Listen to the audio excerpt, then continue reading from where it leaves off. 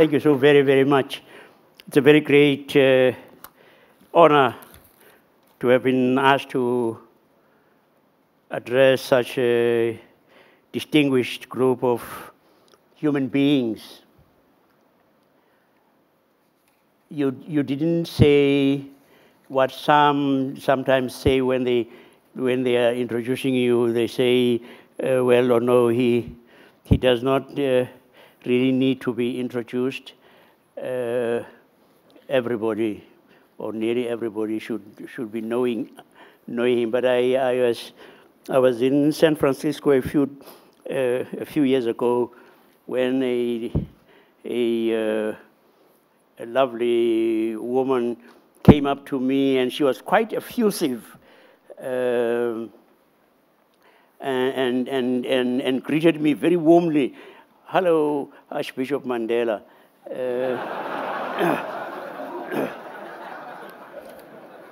Sort of getting two for the price of one.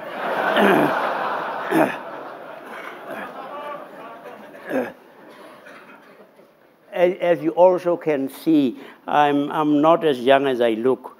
A few years ago, they named a school after me in a very small village in the Netherlands. That's not the important part of the story. The school was celebrating its 400th anniversary, and my wife and I arrive in this village, and a little girl comes up to me and says, "Were you here when the school started?" I thought I was decrepit, but I hadn't thought it was quite so obvious. Well, in the several years of being on this planet, I have seen some quite interesting things, and one of these being, just as a point of reference, how women have begun to come into their own. I mean, when you think that for quite a while in the last century, women were without the vote, it's quite something to think of just how they have made up for having been hamstrung to such an extent as they were. And you know how most of us might have said, well, the right place for a woman is in the kitchen. Well, today, if you gave expression to such horrendous male chauvinism, you would very soon be banished to Siberia.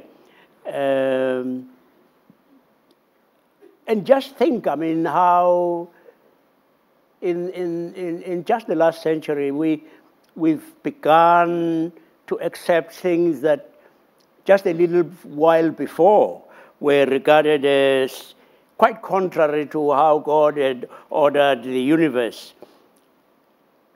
You've had women become prime ministers.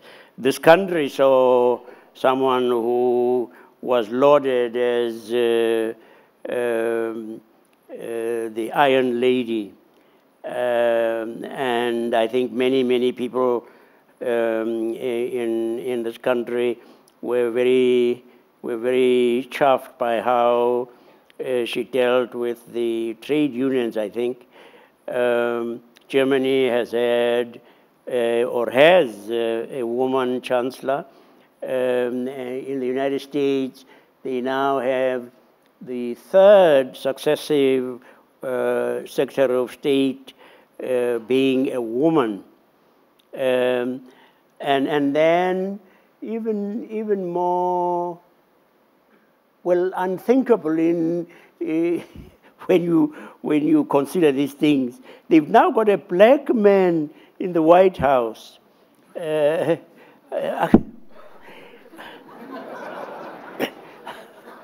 mean, America is a crazy country. I mean, in some ways, because it's the same country where a black man can be dragged, as has happened, dragged behind a truck to his death.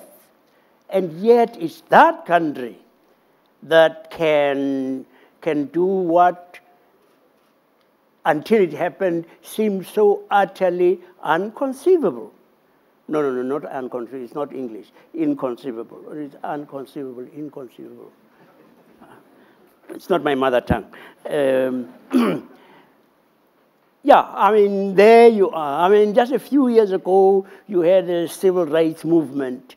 And you still do have the Ku Klux Klan. And you have all of the things that happen that you would think you were in a racist state. But they have done the quite incredible to make a man who is regarded as being the most powerful human being on earth, black. It's just incredible. I mean, and when you think too about South Africa, I mean, this is the country that just a few years ago used to have road signs that said, "Drive carefully, natives," ourselves, "natives cross here," and some of these wags changed the sign to read, "Drive carefully, natives very cross here." That just a few years ago, they were saying Nelson Mandela is a terrorist. Now everybody wants a piece of him, that he is regarded, and quite rightly regarded, as a moral colossus. And have you thought, I mean, if the wise men, we say there are three, but the Bible doesn't actually say there are three. They say three because they count the gifts that the wise men gave, and there are three gifts. Okay, three wise men. Three wise men. If they had a GPS, they would not have got lost. And they would not have had to go to King Herod. We have. I mean, very few of us. I mean, there's this wonderful lady, turn right, and you don't turn right. And she, I mean, she swears at you under her breath, and at the next opportunity, turn right, I said. And you turn right, and you turn right, and you do the things, and you arrive. I mean, can you think? I mean, look at computers and the IT revolution. I mean, many of the things that we thought were science fiction, now we take very much for granted. And look at I mean, Obama used the internet to very, very good effect, even just in terms of fundraising. And then the social networking of Facebook that makes, I mean, they can destroy a person. I mean, they can destroy a politician in next to no time, or they can garner in incredible support. And just look at how they are able to raise funds for very worthy causes. Right. All I've done there is providing a kind of preamble. Just a week ago, I was sitting with people who speak about e-health. And amazing that some of the most complex operations, surgical operations, can be performed at a distance. You know, you don't need to have the skilled surgeon going to Timbuktu.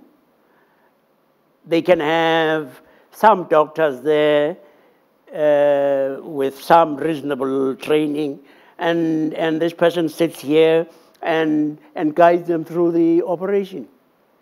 And just think how we could actually eradicate poverty. We could eradicate most of the diseases, and this is what e-health is about. So I'm saying this is just to say, you see how you want, and most of you, no, all of you, are people who think boldly, adventurously, people who are ready to change paradigms. You are decision makers, shakers and movers, all of you. You head up impressive business organizations, some of which are real conglomerates.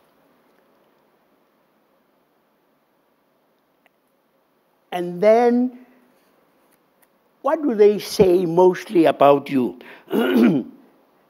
They would say about you that your major concern is the so-called bottom line.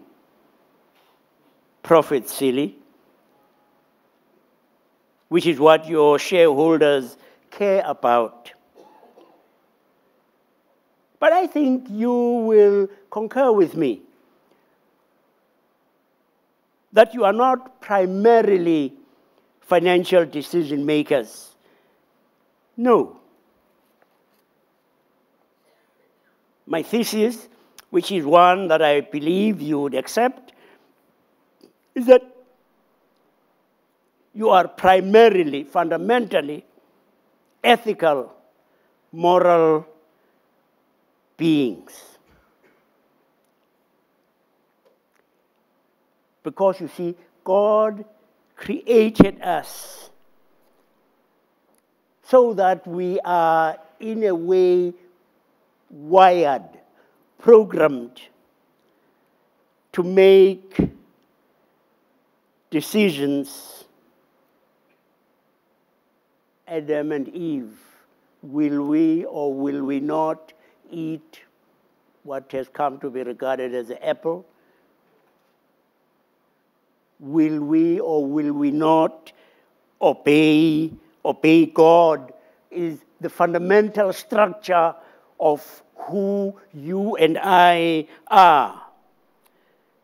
That the fundamental decisions that you make long before you were going to be making those that affect your bottom line are ethical, moral decisions.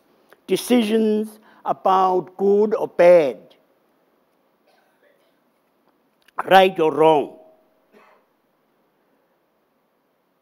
Because you see, if your obsession was merely about the bottom line, about profit making,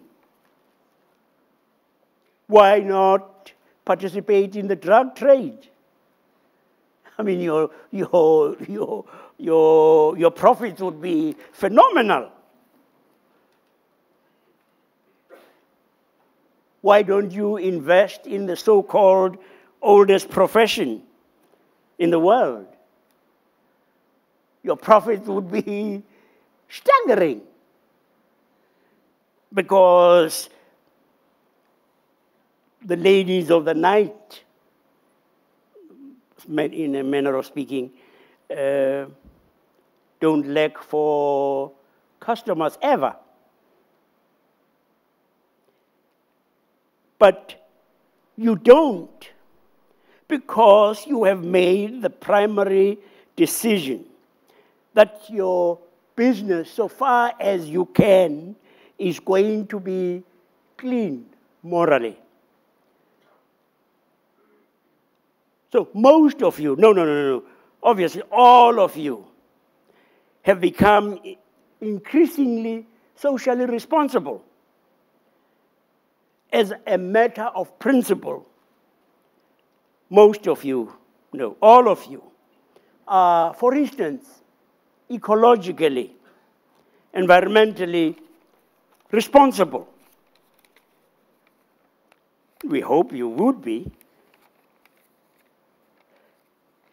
Isn't it quite something, I mean, that we are put very firmly in our place by God? You know, just when we are thinking maybe we are beginning to become quite hoity-toity. I mean, I'm speaking about all of the very significant advances that we have made, and they are significant, and they can actually begin to make you wonder whether this thing called God is necessary. And then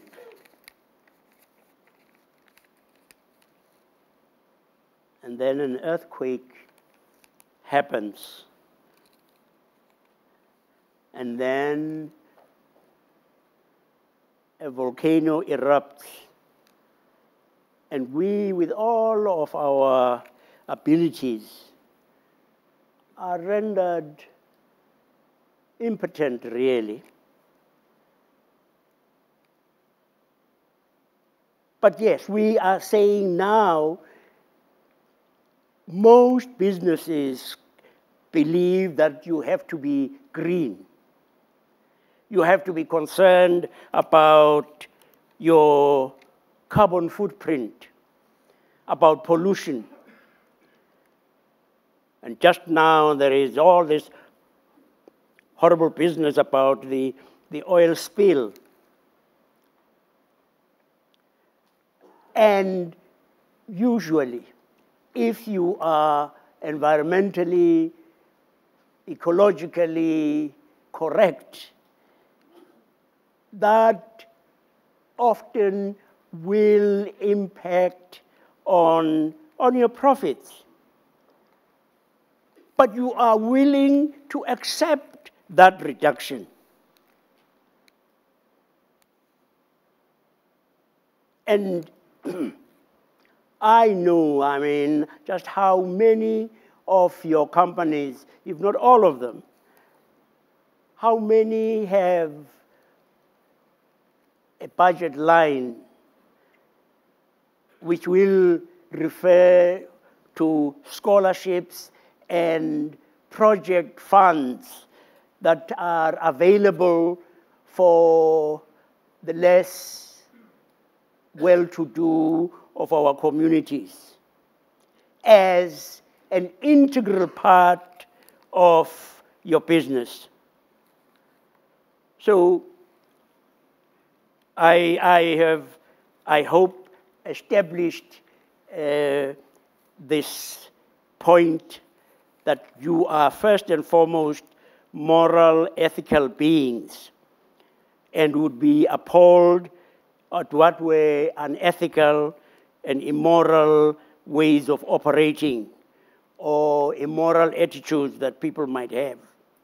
And you know that in our world you are going to have to be, because there are some incredible watchdogs out there. Some have, for instance, tried to take advantage of low wages in developing countries where they have employed child labor.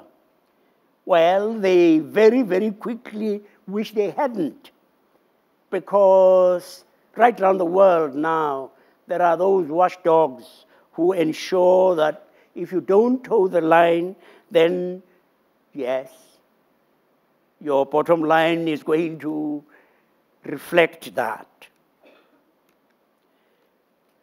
We inhabit a world of gross inequalities.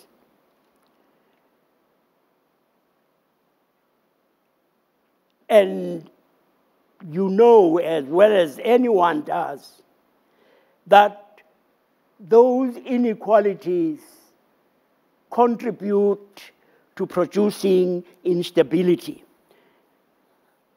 And nothing is more inimical of profits, of good business, than instability.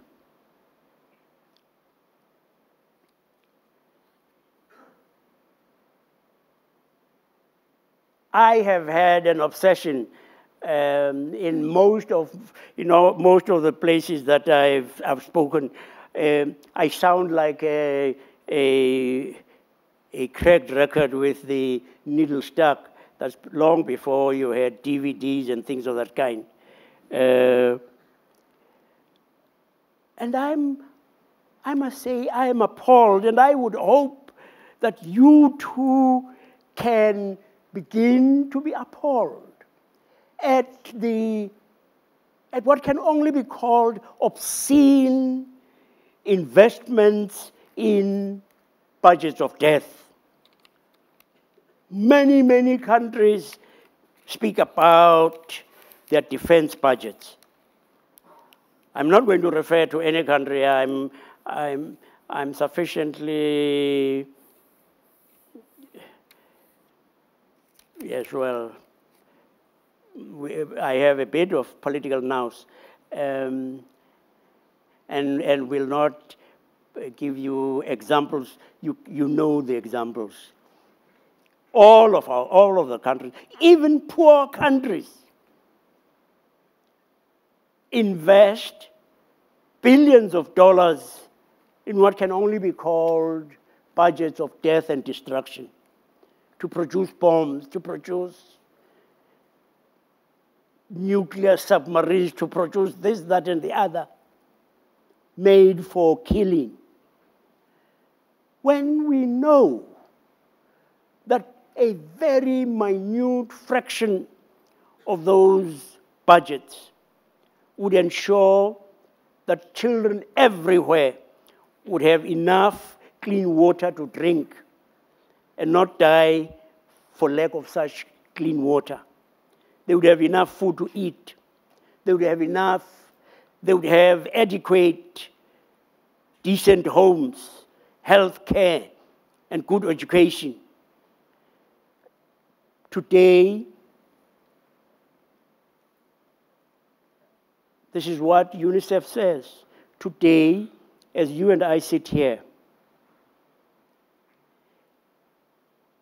24,000 children are going to die today. They're going to die just because their parents cannot afford, or their country cannot afford, quite inexpensive vaccinations, inoculations. They're going to die because their parents cannot produce food for them to eat.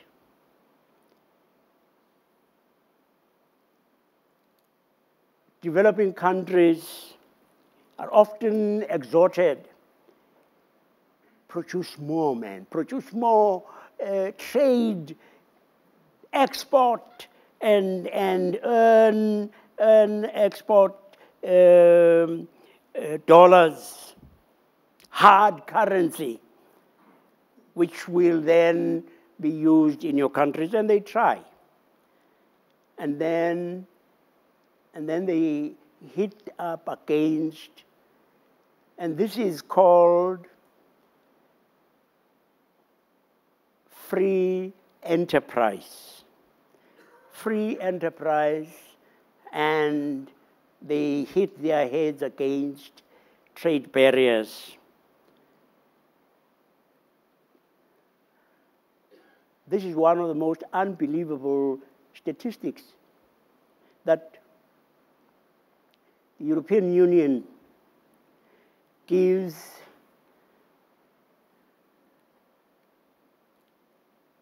$2.5 as subsidy for each cow to farmers in the European market, European Union.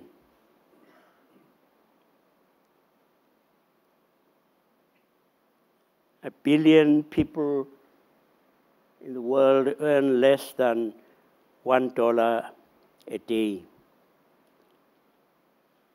Developing countries are then priced out of the market because their produce is more expensive than the one where the farmers are given substantial bonuses, subsidies. Now, there's no question at all that the developing countries, many of them, are plagued by unaccountable governments, are plagued by corruption, where a small elite robs their country's wealth, and the bulk of the population live in a desert of numbing poverty, where just a very minute elite is filthy rich. So you see, dear friends, the eradication of poverty is not just a philanthropic act. It is actually good business practice, because the more countries there are that are prosperous, the more prospective customers for manufactured goods. And prosperous countries tend to be more stable politically. So helping others is good ethically and economically. It helps the bottom line. Ethical business is good business. Now, I mustn't raise your hackles too much. But I do have a very real concern about capitalism.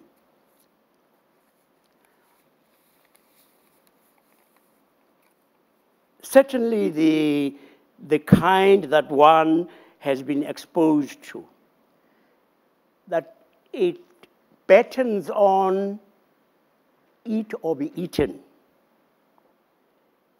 It battens on high levels of competitiveness, and not just being better than, but you want to rub your opponents or your rivals, you want to rub them in the dust. That the worst thing in our kind of societies is to fail. Success in whatever is something that we seek after like the Holy Grail, where stomach ulcers become status symbols. I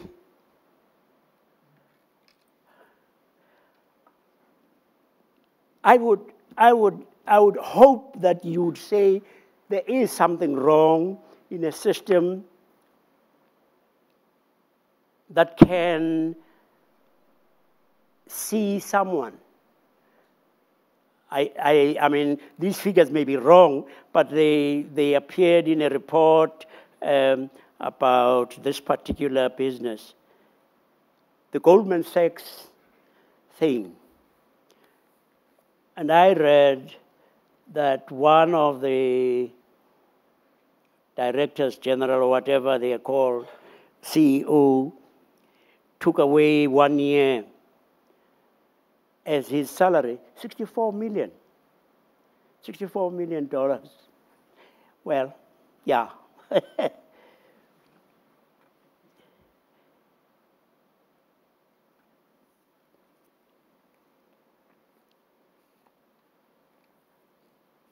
Can I propose that you consider something African? It's a term that does not have a precise English equivalent. There is something in our culture called Ubuntu. Ubuntu. The essence of being human. Ubuntu. Ubuntu says a person is a person through other persons. Now, those of you who are psychologists know that is obvious. I mean, I wouldn't know how to speak as a human being except by learning from other human beings. I wouldn't know how to walk. I wouldn't know how to think. Yes, I wouldn't know how to be human. I learn how to be human from other human beings. I need you in order for me to be me. In the Bible, God said, it is not good for this man to be alone. And so Eve came along. That you and I are made really for togetherness.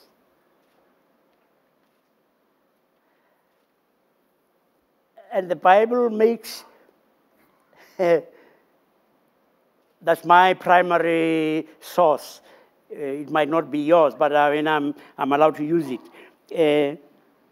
The Bible describes us as coming from one set of parents that were family. And you know what? Archaeology has discovered that that is true. And what is more, you are going to have to be nice to me. You are going to have to be nice to me because we are all Africans.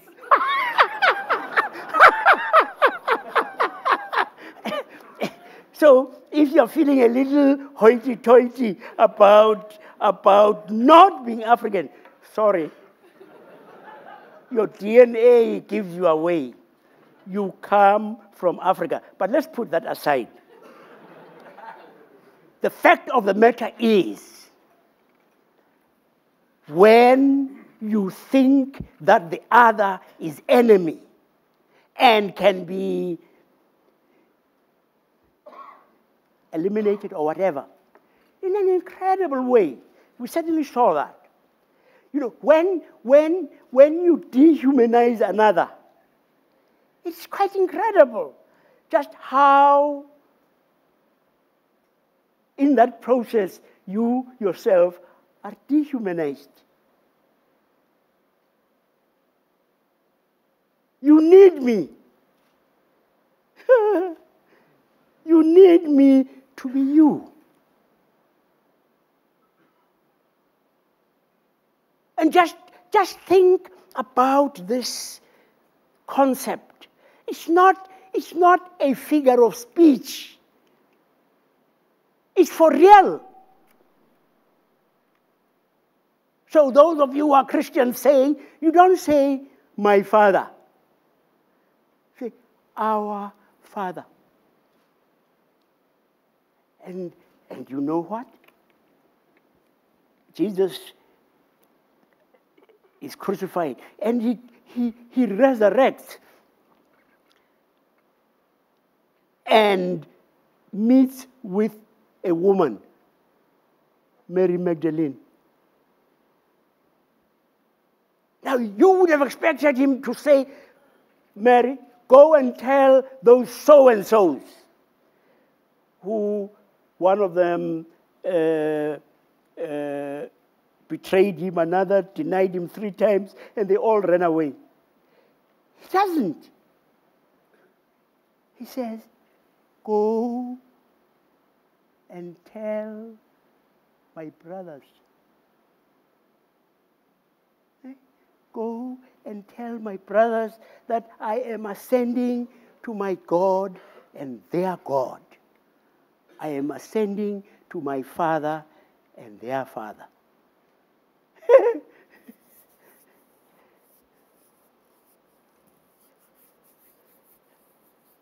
Wonderful. Especially, I mean, I look at all the family, the members of my family, and I know what your bank balances look like. It will be very nice. But really, I'm finishing.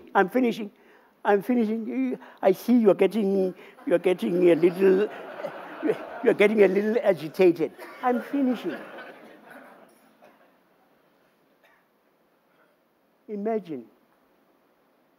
Just imagine if we all accepted what is this fundamental truth.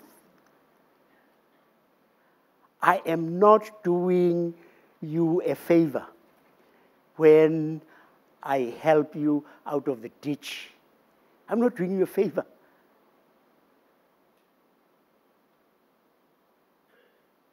It is my duty to a member of my family. And this family, Jesus said, if I be lifted up, will draw. He didn't say some. He says all. Rich, poor, white, black, clever, not so clever, beautiful, not so beautiful. It's actually one of the most radical things that Jesus said. Because it says, been laden.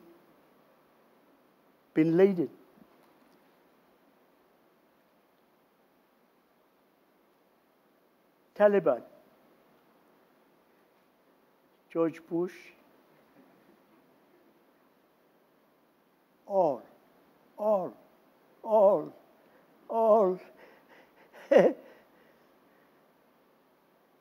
Gay, lesbian, so-called straight, all.